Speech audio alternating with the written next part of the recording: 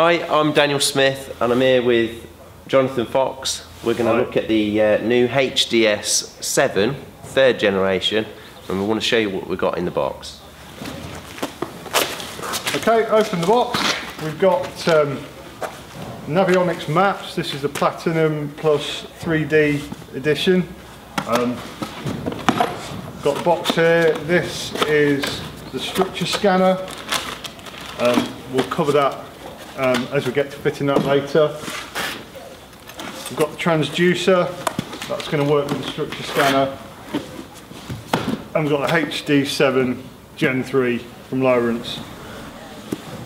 Okay, so let's open the box and see what we've got in here.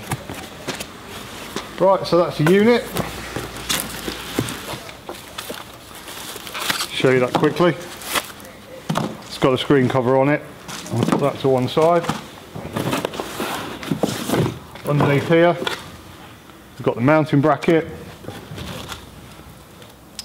bunch of wires, and a fuse and some fixings. And that's it. Right, okay, so we'll take the cover off. It's probably easier when it's mounted. There we go, and there's the unit. On the back, got a whole load of plugs there, Ethernet, radio, sonar, structure and power. And we'll get to finding out what they all do when we install it.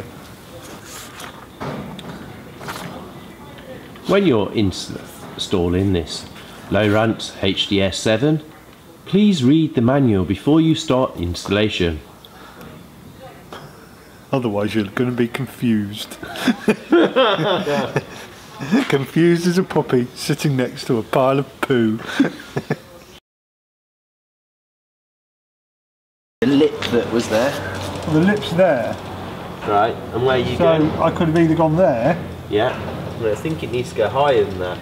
It's when that's flat in the water, it's supposed to be within. Well, it shows you there, best mounting location sort of starts at the height of this.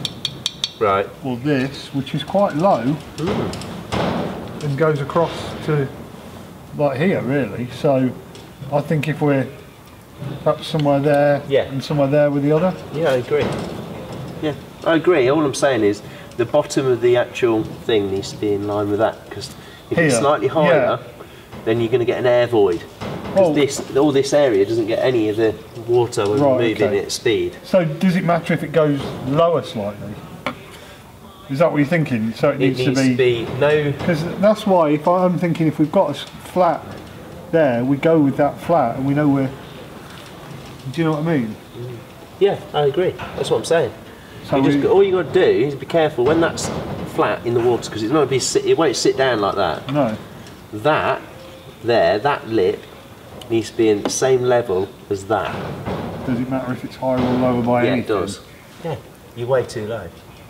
And if it's on an angle, it's supposed to be half and half. So I would say you're about right there. Do you reckon? Yeah, I do. Yeah. Okay. So middle of the old.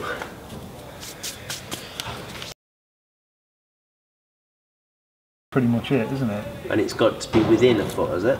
Within. You see, that's definitely within the water line, because you're going to be under this. So. Yeah, well, you can see it. So.